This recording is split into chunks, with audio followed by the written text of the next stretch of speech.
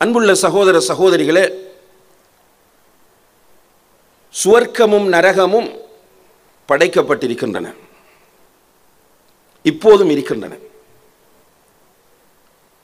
அல்லாஹு தஆலா அதை படைத்திருக்கிறான். சுவர்க்கமும் நரகமும் நிரந்தரமானவை, அழியாதவை. இது நாம் ஈமான் கொள்ள வேண்டிய மிக முக்கியமான அம்சமாகும். இந்த சுவர்க்கத்தில் அல்லாஹு தஆலா அவனை ஈமான் கொண்டு அவன் அனுப்பிய தூதர்களை நம்பி இந்த சுவர்க்கத்தின் மீது விசுவாசம் கொண்டு தூதர்கள் காட்டிய முறையில் நடந்தவர்களுக்கு எல்லா விதமான இன்பங்களையும் வைத்திருக்கிறான். எவ்வாறான இன்பங்கள் என்றால், நபிகள் நாயகம் ஸல்லல்லாஹு அலைஹி வஸல்லம் அவர்கள் சொல்லுகிறார்கள், ஃபீஹா மா லா ஐனுன் ரஅத், எந்த கண்ணுமே பார்த்திருக்காத, லைஃப்ல இந்த உலகத்தில் பிறந்த எந்த ஒரு மனிதனுமே அவனுடைய வாழ்க்கையில் பார்த்திருக்காத இன்பங்கள் இருக்கின்றன. வலா உதுனுன் சமிஅத், இந்த உலகத்தில் பிறந்த எந்த மனிதனுமே கேட்டிருக்காத இன்பங்கள் இருக்கின்றன. வலா ஹதர அலா கல்பி பஷர், எந்த ஒரு மனிதனுடைய உள்ளத்திலும் தோன்றாத இன்பங்கள் எல்லாம் அந்த சுவர்க்கத்தில் நிறைந்து போயிருக்கின்றன என்று நபிகள் நாயகம் ஸல்லல்லாஹு அலைஹி வஸல்லம் அவர்கள் சொல்கிறார்கள். இன்பம் தான் அங்கே. சுகம், சந்தோஷம், மகிழ்ச்சி என்பதை தவிர வேறொன்றும் சுவர்க்கத்தில் கிடையாது. சுவர்க்கத்தை படைத்த அல்லாஹ் அந்த சுவர்க்கத்திற்கு 8 வாசல்களை வைத்திருக்கிறான்.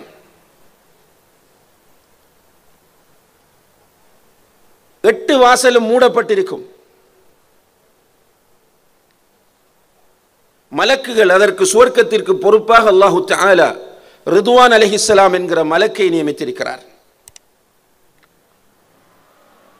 அந்த மலக்கு எல்லா வாசல்களையும் மூடி பாதுகாப்பாக வைத்துக் கொள்ளுவார், யாருக்குமே திறக்க மாட்டார். நபிகள் நாயகம் ஸல்லல்லாஹு அலைஹி வஸல்லம் அவர்கள் போய் சுவர்க்கத்தின் வாசலில் நின்று அழைப்பு விடுக்கும் போது சுவர்க்கத்திற்கு பொறுப்பான மலக்கு கேட்பார், யார் வந்திருக்கிறீர்கள் என்று. அப்போது ரசூல் ஸல்லல்லாஹு அலைஹி வஸல்லம் அவர்கள், நான் தான் முஹம்மது வந்திருக்கிறேன் என்று சொல்லும் போது அவர் சொல்லுவார், அல்லாஹு தஆலா உங்களை தவிர வேறு யாருக்கும் முதலில் திறக்க வேண்டாம் என்று சொல்லி இருக்கிறான், உங்களுக்காக மாத்திரம்தான் முதலிலே திறக்க வேண்டும் என்று அல்லாஹ் எனக்கு உத்தரவிட்டிருக்கிறான் என்று சொல்லி சுவர்க்கத்தின் வாசலை திறந்து விடுவார்கள். ரசூலுல்லாஹி அலைஹி வஸல்லம் அவர்கள் ஆகிருல் அம்பியா வ அவ்வலு மன் யதுகுலுல் ஜன்னah, இறுதி தூதர், முதலில் சுவர்க்கம் நுழையக்கூடியவர்கள். சுவர்க்கத்திற்கு பல பெயர்கள் இருக்கின்றன. பொதுவாக சுவர்க்கத்தை நாம் அல் ஜன்னா என்று சொல்லுவோம். ஜன்னா என்பதற்கு நேரடியான அர்த்தம் தோப்பு, பூங்கா என்ற அர்த்தங்கள் இருக்கின்றன. உண்மையிலே சுவர்க்கத்தை பார்க்கும்போது குர்ஆனும் ஹதீஸும் சொல்லக்கூடிய அந்த அடிப்படையில் சுவர்க்கத்தை நாம் பார்க்கும்போது சுவர்க்கம் நிறைய மரங்கள், மரங்களும் அற்புதமான மரங்கள், மனிதனுக்கு பழம் தரக்கூடிய எல்லா மரங்களும் அந்த சுவர்க்கத்திலே இருக்கின்றது. அது மட்டுமல்ல, சில மரங்கள் இருக்கும், அந்த மரங்கள் கிளைகளை விரித்து நிற்கும். மரத்தின் அடியிலிருந்து வளர்ந்து சென்று கிளைகள் அப்படியே விரிந்து நிற்கும்.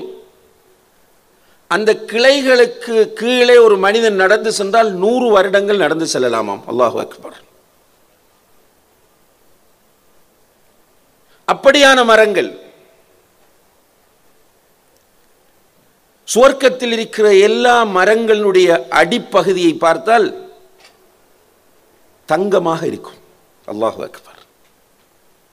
சுவர்க்கத்தில் இருக்கிற எல்லா மரங்களினுடைய அடிப்பகுதிகள் தங்கமாக இருக்கும் என்று நபிகள் நாயகம் ஸல்லல்லாஹு அலைஹி வஸல்லம் அவர்கள் சொல்கிறார்கள். இப்படியான மரங்களும் பழம் தரக்கூடிய மரங்களும் நிறைந்த இடமாக அது இருக்கும். அந்த மரங்களுக்கு இடையிலே கண்ணியத்திற்குரிய சகோதர சகோதரிகளே நிறைய ஆறுகள் ஓடிக்கொண்டிருக்கும்.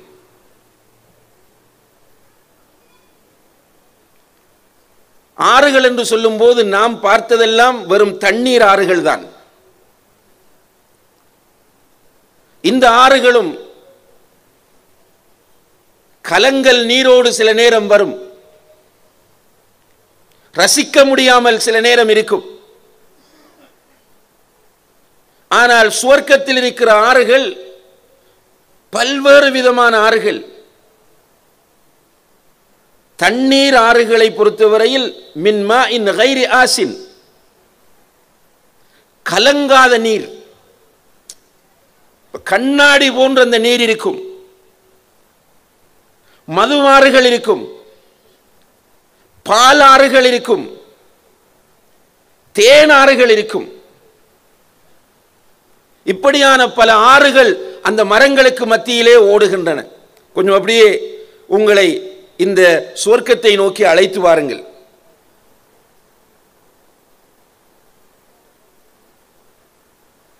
மரங்கள், மரங்களுக்கு மத்தியிலே ஆறுகள், அதற்குள் அற்புதமான வீடுகளும் மாளிகைகளும். அந்த வீடுகளும் மாளிகைகளும் எப்படி இருக்கும் என்றால்,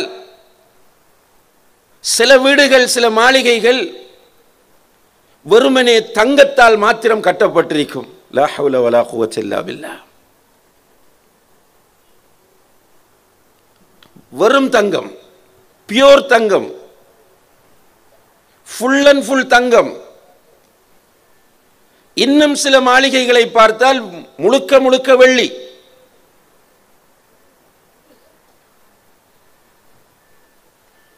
சில மாளிகைகள் வெள்ளியும் தங்கமும் கலந்து கட்டப்பட்டிருக்கும். சிமெண்ட் மட்டுமல்ல, நம்ம என்ன சொல்றது, கற்கள். லபினத்துன் மின் லபினத்தும் மின் தஹப் லபினத்தும் மின் ஃபித்தா. லபினாண்டா நம்ம செங்கல் என்று சொல்லுவோமே, அதுபோல இருக்கும் வெள்ளி, தங்கம். இவ்வாறு கட்டப்பட்ட மாளிகைகளுக்குரிய பிளாஸ்டரிங் கஸ்தூரிகளாக இருக்கும். நான் சொல்ற எதுவுமே கற்பனை அல்ல, முழுக்க ஹதீஸிலும் குர்ஆனிலும் கூறப்பட்டவை. அப்ப பூச்சு கஸ்தூரியால் பூசப்பட்டிருக்கும். அந்த கஸ்தூரினுடைய தன்மை என்னவென்றால், ஏர் ஃப்ரெஷ்னர் தேவையில்லை, அது போக போக நறுமணம் வீசிக்கொண்டே இருக்கும். அந்த சுவர்களில் பூசப்பட்டிருக்கிற பிளாஸ்டரிங், அந்த பூச்சு கஸ்தூரியால் பூசப்பட்டிருக்கும், அது நறுமணம் வீசிக்கொண்டே இருக்கும். அந்த மாளிகைகளின் உள்ளே போனால் டைல்ஸ், டைல்ஸுகள் முத்து மரகதங்களால் போடப்பட்டிருக்கும். அல்லாஹு அக்பர்.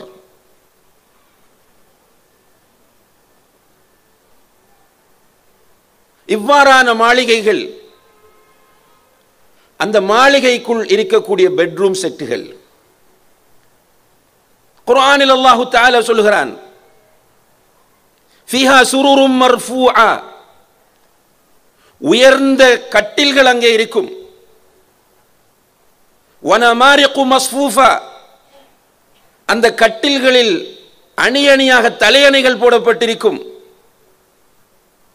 வஸராபியு மப்சூஸா, முத்து மரகதம், அதுக்கு மேல விரிப்புகள்.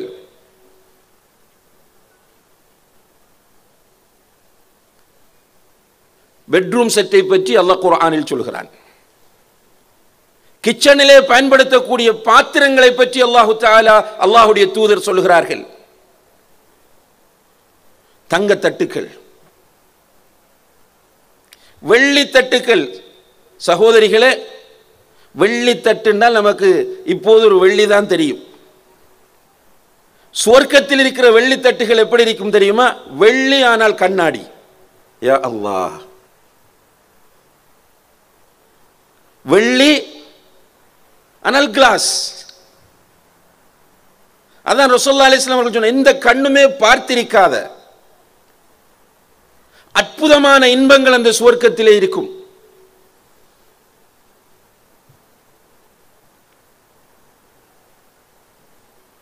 வெளியிலே அல் கௌசர் என்ற ஒரு ஆறு இருக்கும்.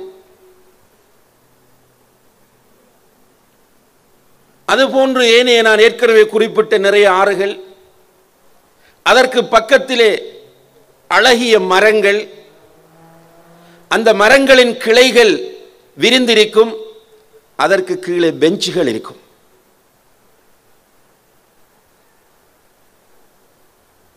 அந்த ஆறுகளிலிருந்து செல்லக்கூடிய பானங்களை அருந்துவதற்காக வெள்ளி தங்க கிண்ணங்கள் நிறைந்து போயிருக்கும்.